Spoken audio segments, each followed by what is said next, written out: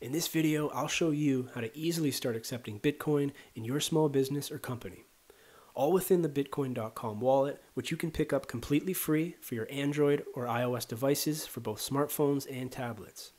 Adding Bitcoin to your company's options for payments is one of the smartest things you can do by helping to drive in new customers, as well as being part of this thriving new technology that allows for fast, easy transactions virtually free. So let's jump right in and take a look at the Bitcoin.com wallet. As you can see, the wallets are split up between Bitcoin Cash, BCH, which is the default wallet choice, and I would highly recommend sticking with these wallets as they allow for fast, easy transactions virtually free. But alternatively, you do have the option for your clients and customers to pay in Bitcoin Core, BTC. Now at the very bottom of the app, you'll see that there are 5 different options to help you navigate through the app, starting with the home button, receive, scan, send, and finally your settings options. Now all you have to do to start receiving Bitcoin is hit that receive button, and you'll see the display here showing you the QR code. Now if you want to display this in your website or on inside your restaurant or your business, all you have to do is have that accessible for your clients and customers to scan, and then they can easily send you funds directly to the wallet that you have associated with it.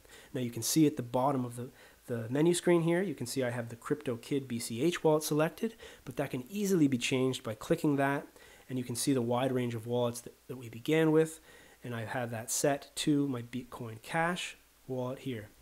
Now alternatively, all you can do to change the amount is hit the request specific amount and simply change that. If you want to send $25 and say 35 cents, you can simply hit the confirm button and it will create a brand new QR code specific to the amount that you're requesting. In this case, the 25.35 Canadian that we had originally set. Now if we close that in the top left hand corner and hit the home button in the bottom bar, it will take us back to all our accounts, and we can easily click on any of the accounts here and you can see exactly how much funds you have held in each wallet. Now currently in the CryptoKid wallet here, I have 0 funds in Bitcoin Cash, and you can also see that it's associated with whatever currency you have it set to, in this case Canadian funds.